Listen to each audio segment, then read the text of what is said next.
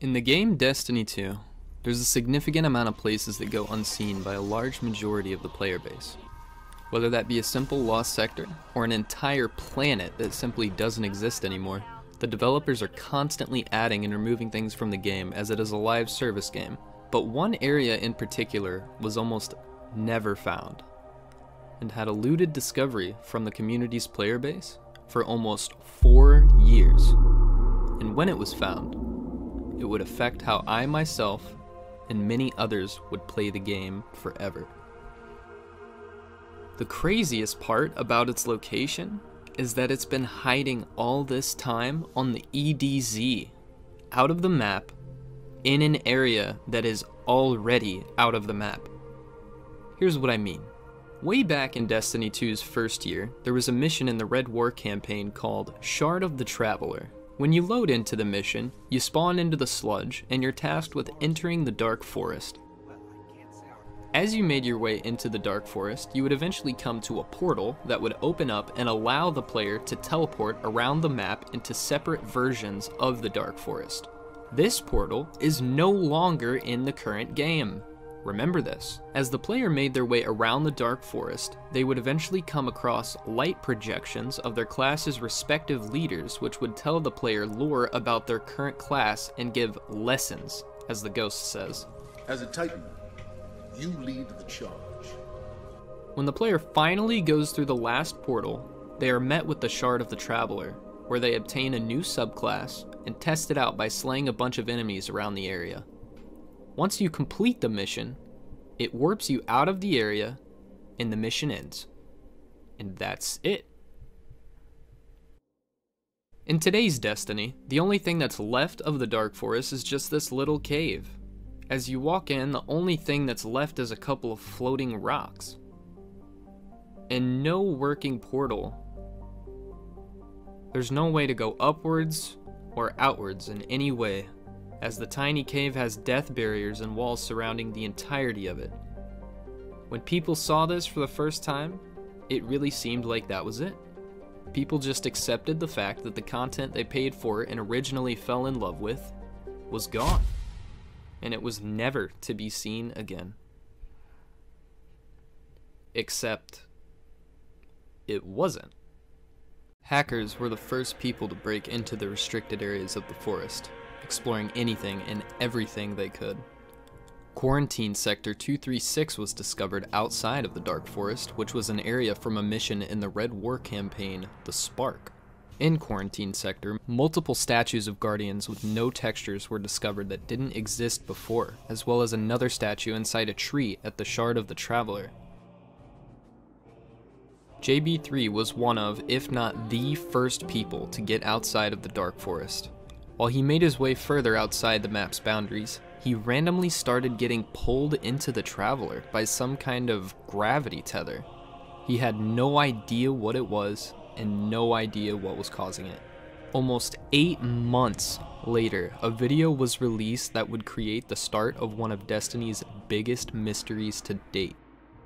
A player by the name of AZ-1.2 was exploring outside the Dark Forest, and somehow he had hit a secret unnamed lode. After hitting it, he slowly started ascending into the Traveler, just like JB3 had, except this time was different. Suddenly, an entire sky of stars surrounded him as a beautiful galaxy hung suspended in the distance. He's then abruptly warped onto a floating platform suspended in space with purple neon lights and a small pool of water directly in the middle. This is the Galaxy Pool. After the discovery of Galaxy Pools, players wanted to get there legitimately, but knew it wasn't going to be an easy task. And the only people in the world who had been there at the time were using fly hacks and noclip. A group of insanely smart players in the Destiny community would use their knowledge of the game's mechanics to abuse sparrows and find ways to get into the Galaxy Pools legit over the course of time. And after many months later, someone had finally done it legitimately. You want to not get sucked. Should I try right here? I'm getting sucked.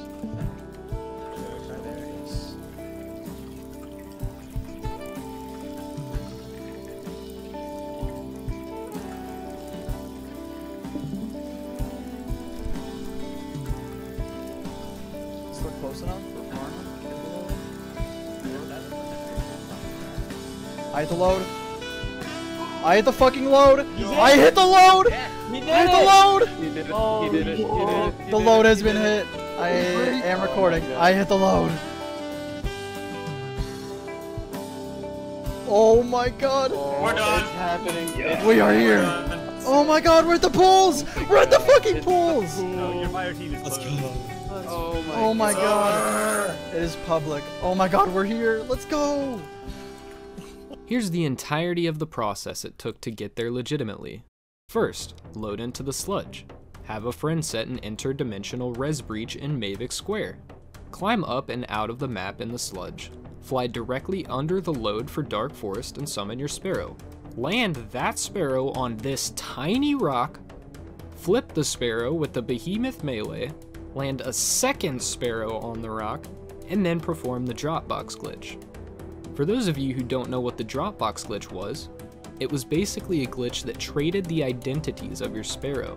The game thinks you're trying to get on the Sparrow that's falling, so it teleports you to it, bypassing the kill barriers. You then have to infinitely fly that same Sparrow all the way across and above the map. You cannot resummon in the Dark Forest load, and if you lose that Sparrow or fall off of it, you have to start the whole process over again. After about 10 to 20 minutes of infinitely Sparrow flying and dodging all the kill barriers, you would bring your Sparrow above this rock. And at this point, your Sparrow starts to get pulled in by the gravity tether, so you jump off and Behemoth melee to counter the pull. And finally, after all of that, you'll hit the load, and the game will carry you into the sky and put you at rest in space on the platform. After this discovery was made, the only thing I wanted to do was get there. No raids, Nope. no nightfalls, Whether we wanted it or not, we stepped into a war with a cabal. no crucible, Nope. What? no gambit, Nope. just sludge. Only sludge. I didn't know how to Sparrow fly that well at the time and definitely couldn't infinitely do it, so I started grinding every day. I would go to the cistern, go to the red roof, and practice every day until I eventually got to the point where I was confident enough to make the flight myself for the first time. Oh my god. By the time I was ready to make the flight, two intelligent gamers by the name of Salvo and Poofafish had discovered a new way to set up the Sparrows. This made it infinitely easier to actually set up and attempt to go to the galaxy pools. Using their method, I was finally able to have a reliable way to consistently get out of the Dark Forest, and attempts started flying by. All night my friend and I had stayed up until finally I had made it to the IRB point where I could get my friend's res. We then from here made our very first flight ever into Quarantine Sector 236 from Patrol, which like I said was removed with the Red War campaign, so it was super cool to be there again. Interestingly enough, there's actually more going on in Quarantine Sector than you'd initially think.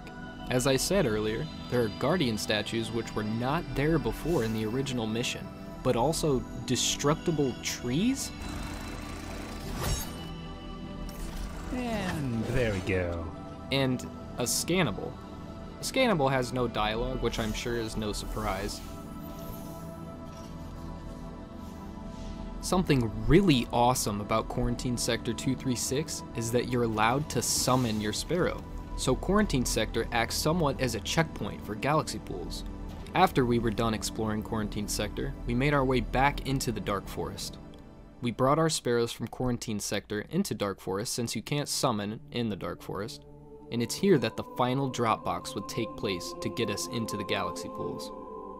After a long night's journey and many months of preparation, I was finally going to hit the load for the first time.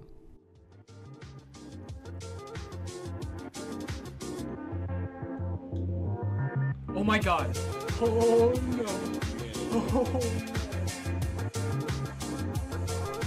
I can't describe to you the amount of joy I had felt in that moment.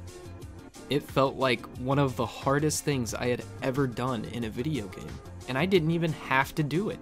There was no obligation, no secret chest, no awesome hidden gun, but what I did find was priceless memories with friends, and the ability to use a sparrow in ways that would keep me addicted to the game for years to come.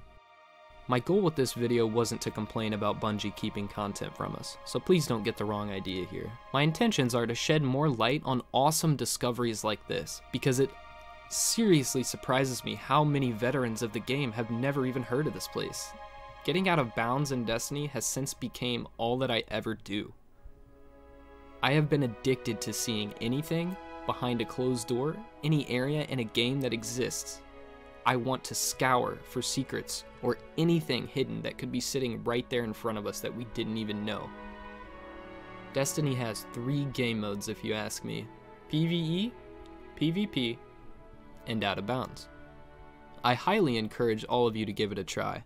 Anytime you're not feeling PvP, raids, or the current week's Grandmaster, try exploring with your friends.